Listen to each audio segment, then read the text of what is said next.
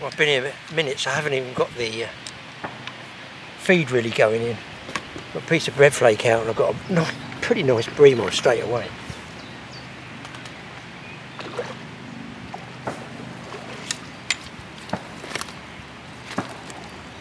Check this one out, let's get him on the mat. I mean, like minutes people, minutes. I put the bobbin on, it's just gone straight up. It's ridiculous. And I missed one before that, I haven't even got my float rod together. That's link ledgering, a piece of bread flake on the bottom, single swan shot.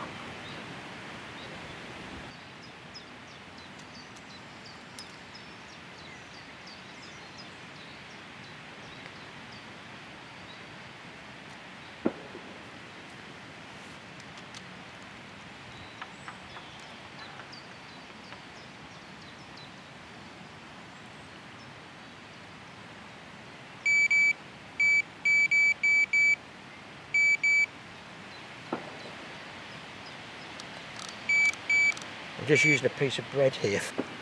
Just using a piece of bread on the line as a bobbin. And I've got a quiver tip rod and I'm fishing just in close, just right in here. And I've baited up slightly farther out with a couple of handfuls of pellets. And that was almost pretty well straight away. Let's see if I can get the float rod together. Forgot the tripod as well.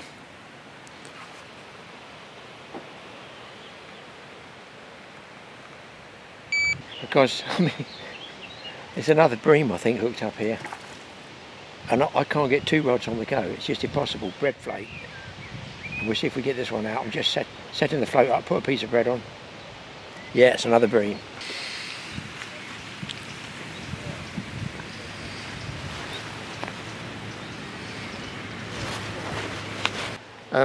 On my bread flake, I'll run through stuff in a minute, but I think we're going to have to go to head cam. It's very, very windy. So I've got the brolly up behind me here, hoping that I'll get a bit of sound for you people. But it will be windy, so we'll see where we go from here. But I've had 3 fish already, and I'm barely set up, so let's move along and see if we can't get the head cam on. You can see what's going on. Gonna have to shoot with the head cam inside the umbrella. If I put it on my head, I'm going to get wind, but I am here. Sound's going to be a bit peculiar.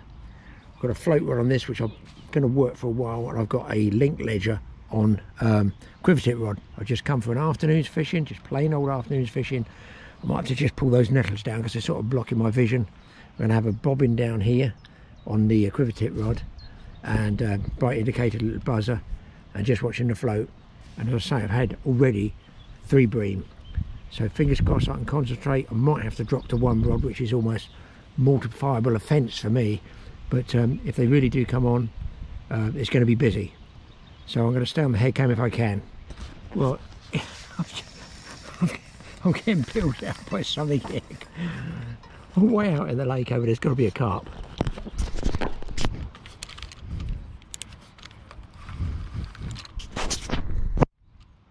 I've got the camera in my mouth. I'm trying to get some worms, and it's very dry for digging worms. No way this is a bream, it's got to be a carp. And he's way out there.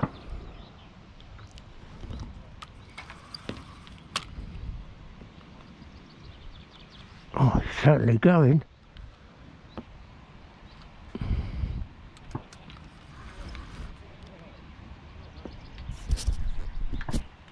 Oh dear me.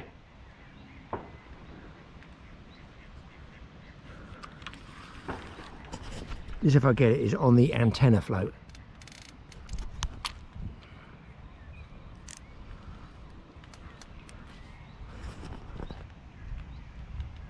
It was only just a last minute thought to pop over here for an afternoon's fishing, so I'm hoping it might be a wise choice.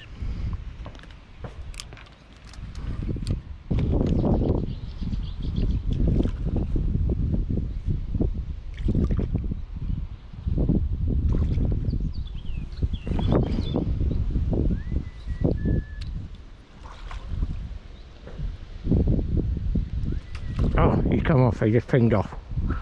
Just came off the hook, guys. It's not a problem. So all I'm using here is, we'll keep an eye on that float there. There it goes.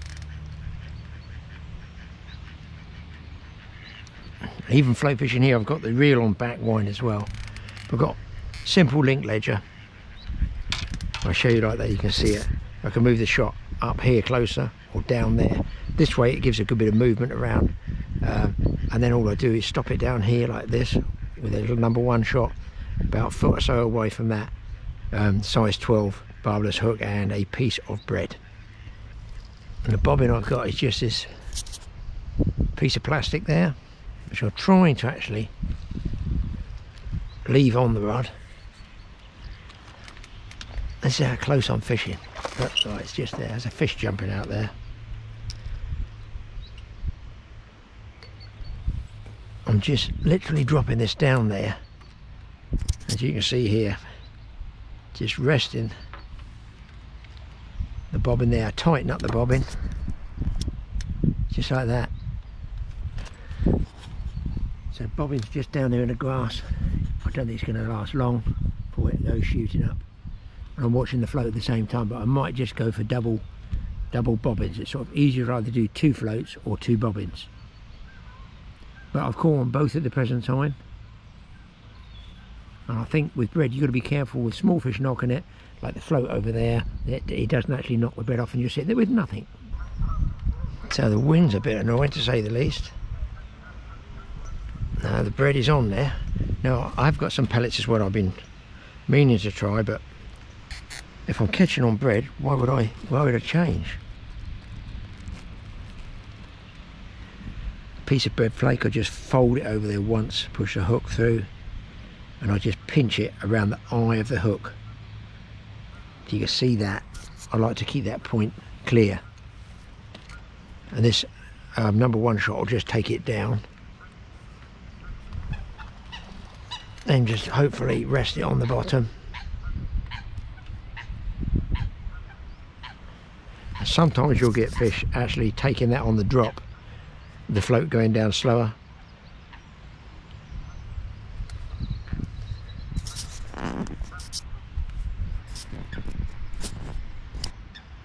Quite an idyllic day.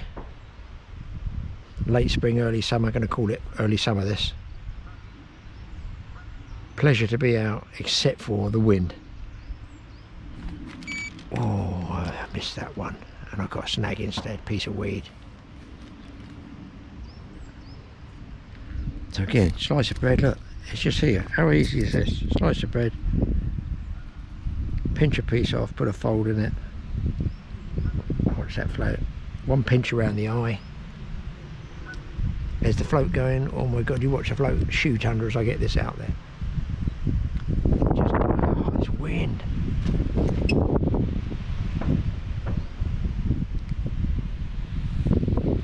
There's almost an underhand cast.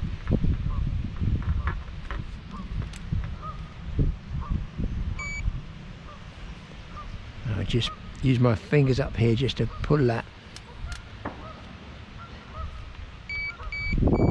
There's a fish here already.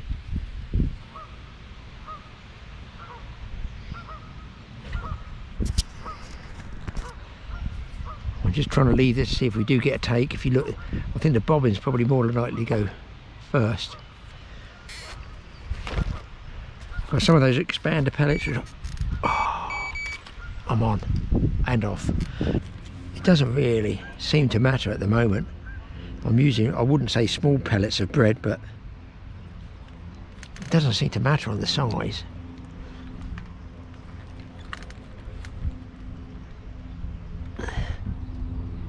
Well, I might have lost a carp, but the bream have maintained their presence. Who'd have thought just a loaf of bread would catch all these fish?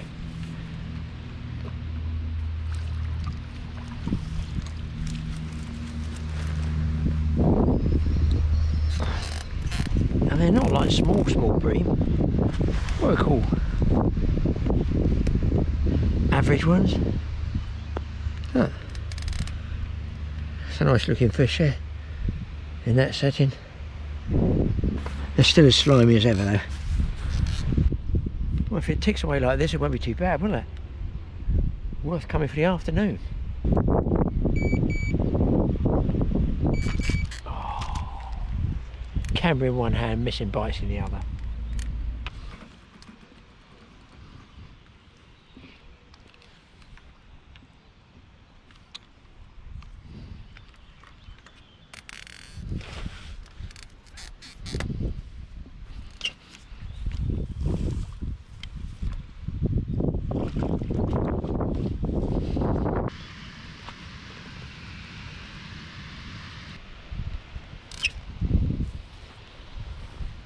But this, I feel, is a carp.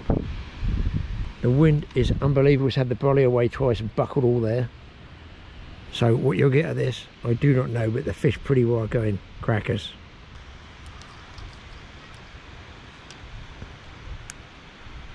This is some different line I've got here.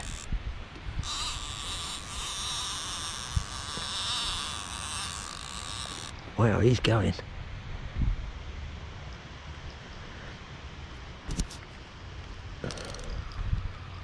Yeah, this is called Gamma, this line. Just trying it out. I used Maxima Chameleon for 40 years. So we'll find out what this stuff's like. It will break once and I will go back to Maxima Chameleon. I've used it for 40 years. But the guy says this is really the dog's business, this line apparently. So anybody who wants to test it, go and have a look themselves. It's called Gamma. It's nice and fine, nice and supple. It's in a moss green, the one I've got. And it does seem pretty good. Yeah, this is a carp. Be nice to get a carp. I've had honestly, I must have had 12-15 bream now. Here he comes. And he's in. Not the world's greatest mouth. He won't win Kiss of the Week. So there he is. Almost a leather. It's just got a little bit of saddleback scales there. So a nice carp, I don't know, 6-7 pounds maybe.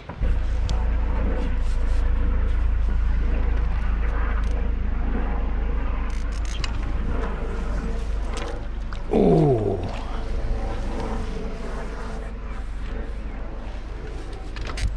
that looks awfully like a hybrid, guys.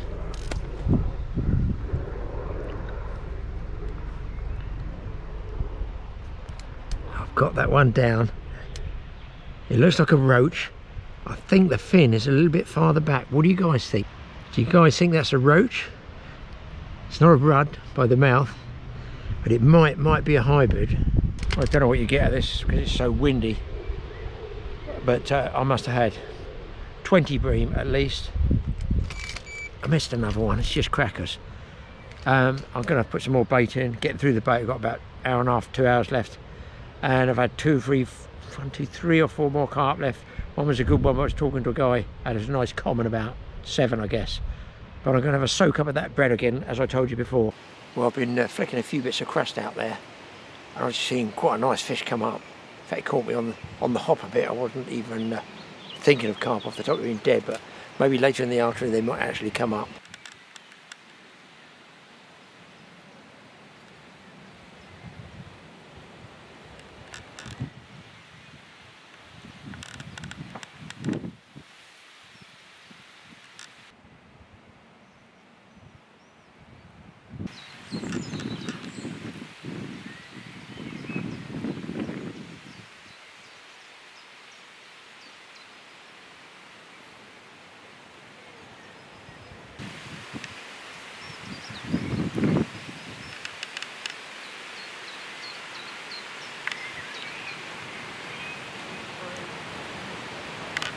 So, it's all moved around again, the wind, so I've got it rigged up on top of my carp barrow. The camera's on top of that, on top of a jacket, because I forgot the tripod.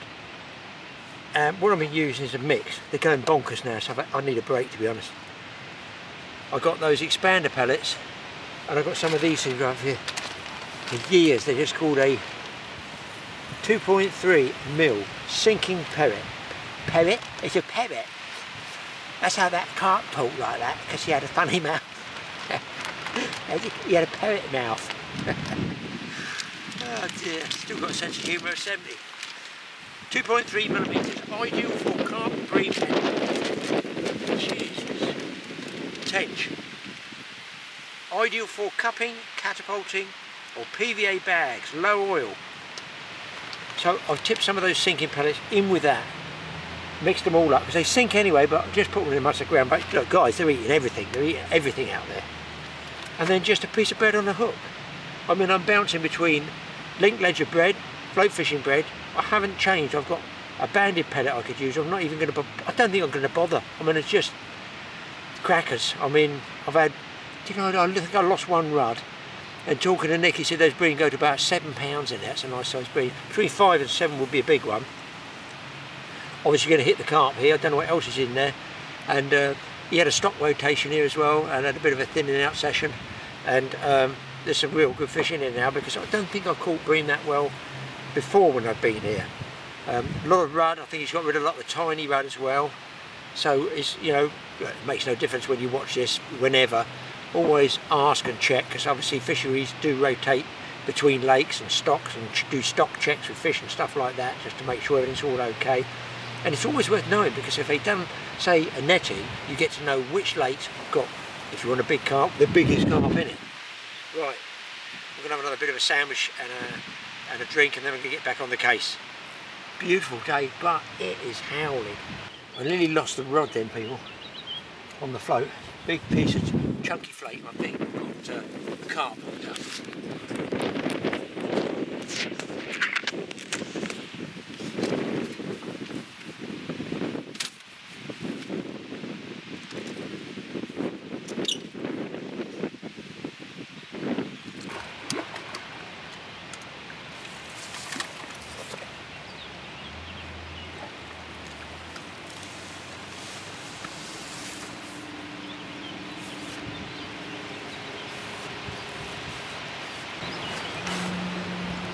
And there we go, before I drop him in my sandwich box.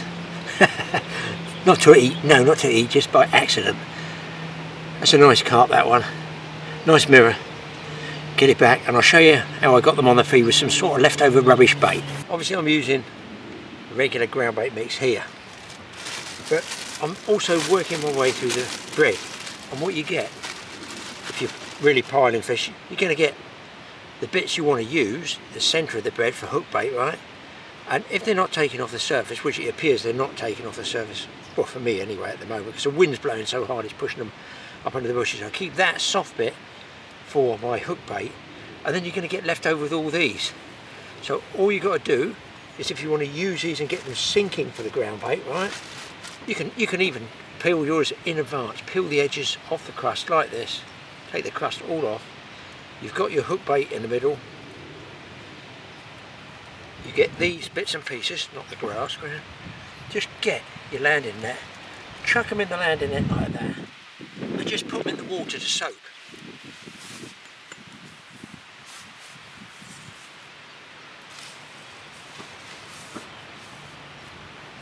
Just an old school method to save getting out here, out the wind. It's clouding over now, so hopefully the wind might die down.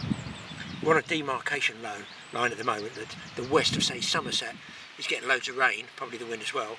This side, the east of, say, Wiltshire, it runs up there and goes in a big line up to the Midlands, and that's pretty dry at the moment. That's what I got, but my golly, it's windy.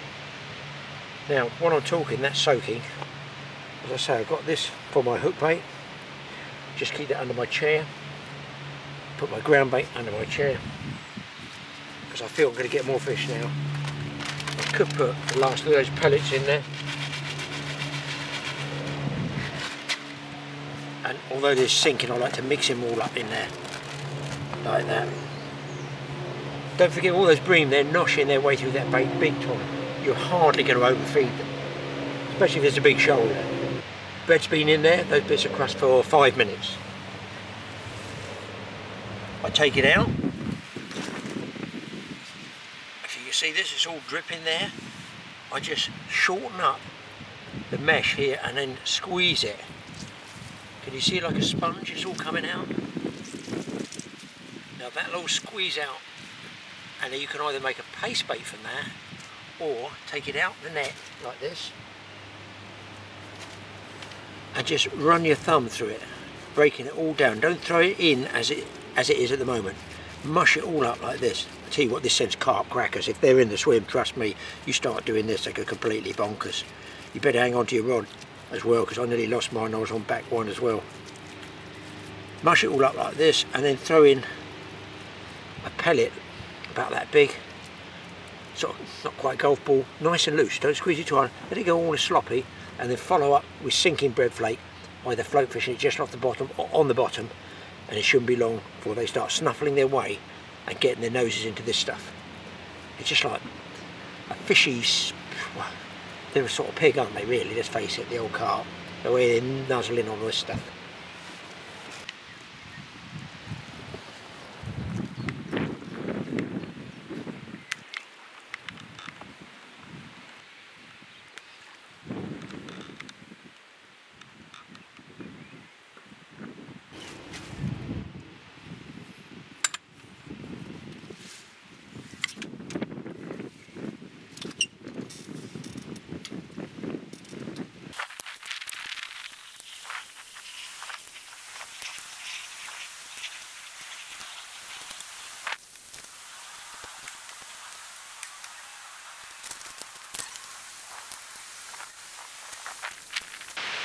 Can you see that in the light there? I'll come back with a scale on the hook. Don't know if it's a bream or a carp, but there's fish in the swim. Common this time, common carp.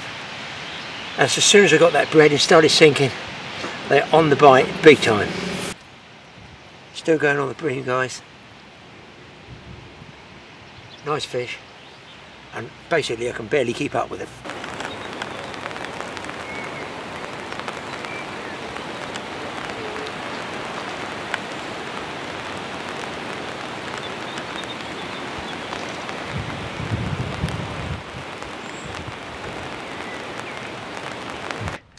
And there's 1, 2, 3 guys over there fly fishing. This guy in the corners, he had some this afternoon. They've all gone quiet now. I think he might have one now. They're on dog biscuits, but they're what we call off the wind. You know, they're where the hell did that go? Oh, in the stingers. Oh, has to be, yeah, has to be. Yeah, so I'm hoping for either one big bream or one big carp. That generally means I'm going to miss the bite.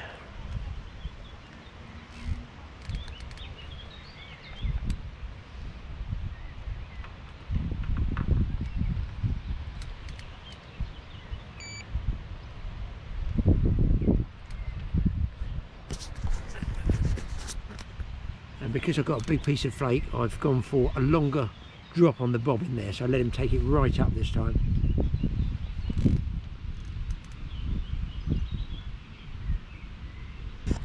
And back up here I've had a couple of churners. What a good job I had the reel and back wind. I've got to watch those two don't clash, just to keep them apart like that. Float's been a little bit slow, but the actual bobbing with the ledge has been good.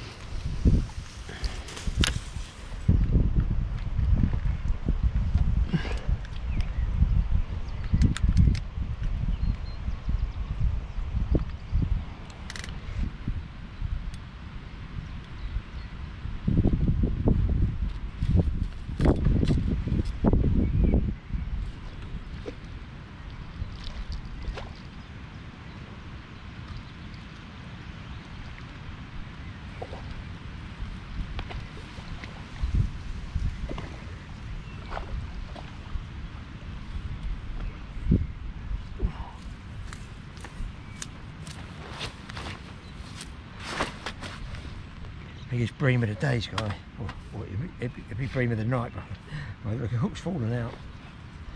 Yeah, this one's a nice one. Move that sequin bait out the way. Whoa. Here we go. Good sized fish, probably going to give me a slap in the face in a minute. pleased with that though.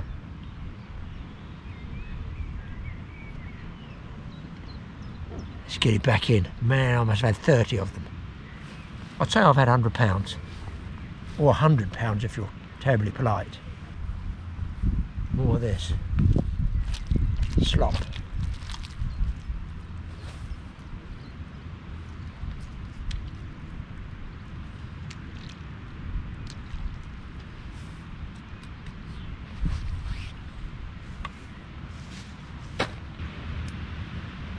You can see how far a loaf of bread can take you.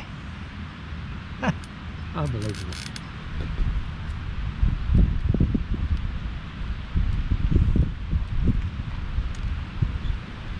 Rain's coming, guys, so it's soon going to be rain stop play. Because if I get underneath there, I won't be able to fish under this brolly. Oh, you can't come out on the top there on floating crust, but they're not really going on the top. For some reason, they're not really going crackers. He's still there now. I'm getting bites on the lake bed on the bottom, so why change? Over here is black clout. Getting a bit. Oh. Bobbing just there, guys. Oh no, I'm gonna get wet.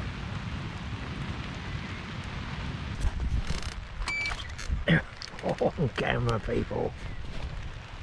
Right on camera.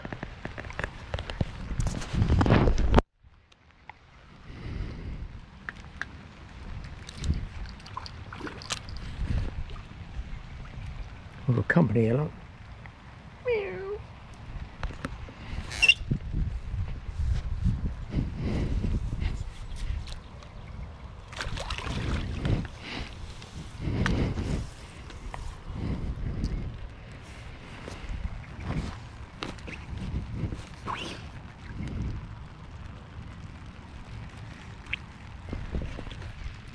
So many bream, it's like I'm fishing in Ireland. Finally, at long last, if you can see the lake here, the wind has actually gone down.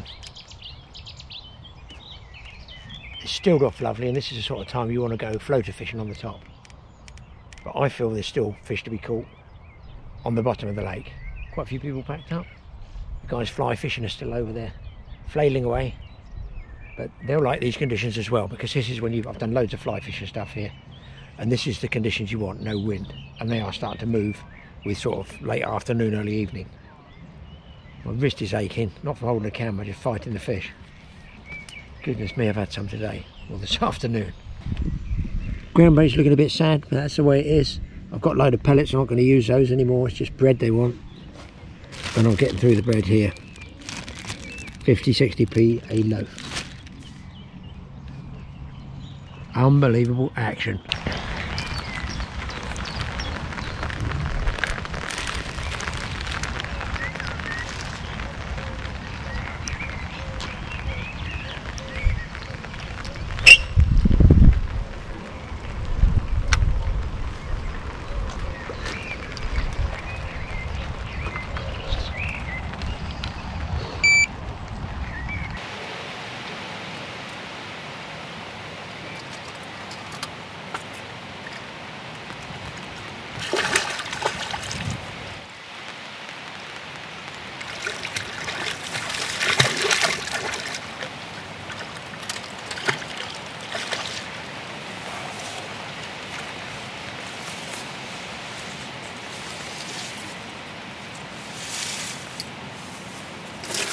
A nice big one, guys.